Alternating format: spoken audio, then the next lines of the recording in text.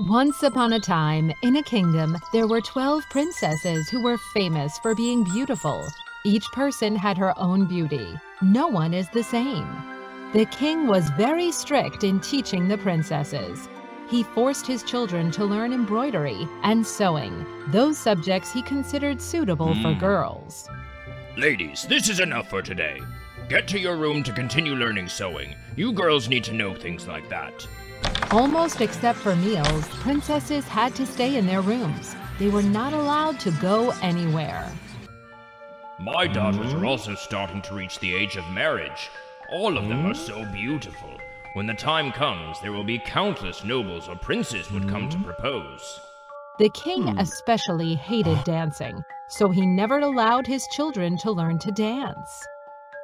But this strictness made the 12 princesses feel suffocated. They were always looking for ways to step out of border and learn more about their hobbies such as dancing or painting. What is this? Didn't I banish dancing? Father, these shoes were torn just by accident. We used them to practice sewing. Every night when the princesses went to sleep, it was the king who closed the door and latched. But till the next morning, the king always saw their shoes were all torn, and he couldn't figure what was happened. Wake up! What happened to these shoes? You! Tell me, did you hide me to go dancing again? Father, you are the one who locked the door every night. How could we get out? Those were torn due to our long-term usage. We didn't manage to fix them. The king had to spread words looking for help. Oh great! Look! If I could find where the princesses dance at night, I could have anything! I could be a princess consort! That's awesome! The point is, can you do it in 3 days? If not, you'll have to take the unknown burden. Are you sure about that? There were many noblesses, as well as princes from neighbor territories came to figure out. But none of them succeeded. Then all had to get their own punishment. There was a man named Nolan who was well known for his kind-hearted. Despite of his poor condition, he always helped people anytime he could. Heard the news from the capital, he also wanted to join. Oh, a challenge? I want to take it for myself. Let's go! On the road, he saw an old lady in danger. She was surrounded by the bandits. As a demobilized soldier, he immediately rushed in to fight the bandits without thinking. Then he saved the old lady. Ma'am, are you all right? You must be hungry. I have a bread here. You keep it. Thank you so much. I have nothing for you. Oh, you don't have to do that. I'm not hungry anyway. May I ask for where are you heading to? Ah, I'm going to take the challenge of the king. In a blink of an eye, the old lady turned into a fairy. It turned out all things just happened was set up by the fairy to test any person who came by. And Nolan was the only one who dared to help the old lady against the bandits. Young man, let me tell you this. You are the only one who passed my challenge. To thank you for your generosity and kindness, I will give you one thing. This invisibility cloak is your reward. Of course, the way you use it defines your future. Consider it carefully. Remember my words. If you want to pass the king's challenge, you need to stay away from any given by the princess. With the invisibility cloak, Nolan gained more confidence about finding the place where the princesses often hang out. When the man reached the king, he was set up to stay in a room which was next to the princess's room. These princesses were really haughty. No one bothered to ask Nolan even a single question, except for the youngest princess. Hi! Hi, princess. Nolan found out the youngest princess was so linkable, he gradually got feelings for her. The youngest princess was so adorable and hospitable. She's not as haughty as I thought. During the daytime, the youngest princess often reached to Nolan to talk. It seems that the youngest princess was too protected. She does not know many things about the world outside. Nolan's stories really got she attracted. As there was a feeling for her and no precaution was taken, Nolan didn't find out anything for the first 2 days. Because every night before sleep, the youngest princess always brought a drink to invite Nolan. She actually drugged him to sleep until the next morning. After a short time in touch with Nolan, the youngest princess gradually realized Nolan's good nature. This Nolan is not so bad. He has no evil mind for money or for profit at all. Till the 3rd morning, the king came for Nolan. Nolan, have you found any useful? Remember, today is the last day. If you don't have any news, you shall be executed. Try not to waste my time.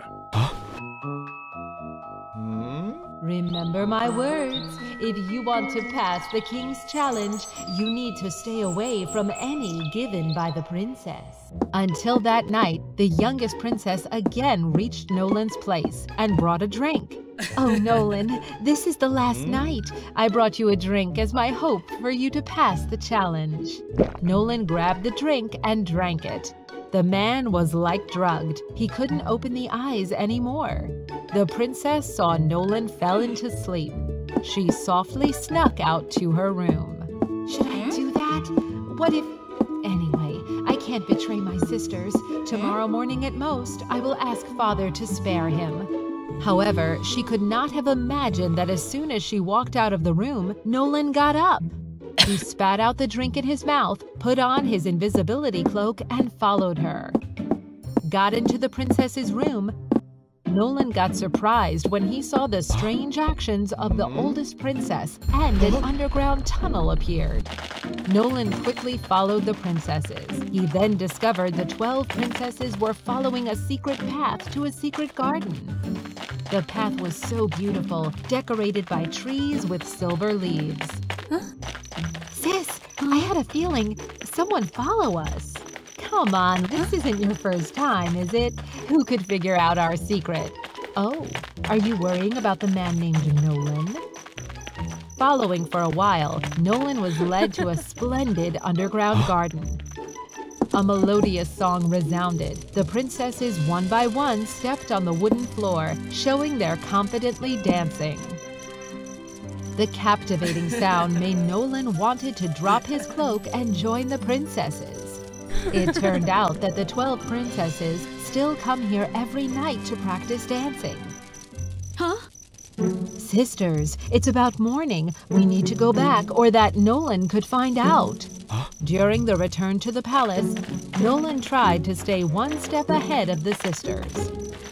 He went back to his bedroom, took off his cloak, and went to bed snoring like the last night. See? You hear that snoring? Do you have to worry anymore?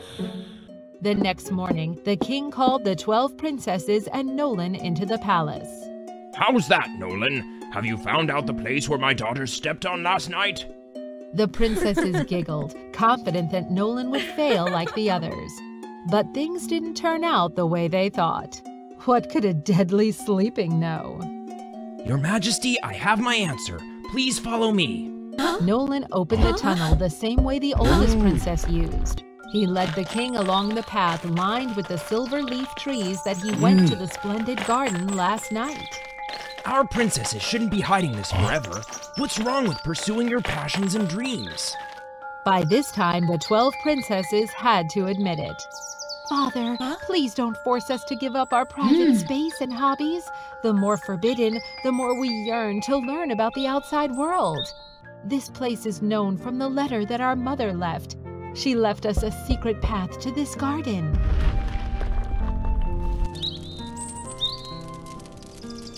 To us, this is the path to our dream, so we also want to be like her, to satisfy our passions. After listening to his children, the king suddenly realized that he seemed to have been too strict, making his children uncomfortable. The root of all came from the queen's departure, mother of 12 princesses. In the past, the king loved his queen very much. He always supported her in everything. including her passion for dancing. However, while they were hanging out on a mountain, due to carelessness when dancing, the queen unfortunately slipped and fell off the edge. The king especially hated dancing. Even in the biggest festival of the kingdom, dancing was also banished. The king had changed his mind. He allowed the ladies to go out, do what they liked, and get to know the people they felt suitable for. The king kept his promise.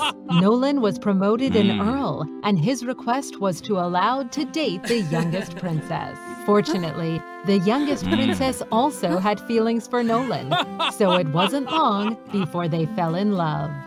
The wedding ceremony was held in the royal palace. The two of them lived happily ever after.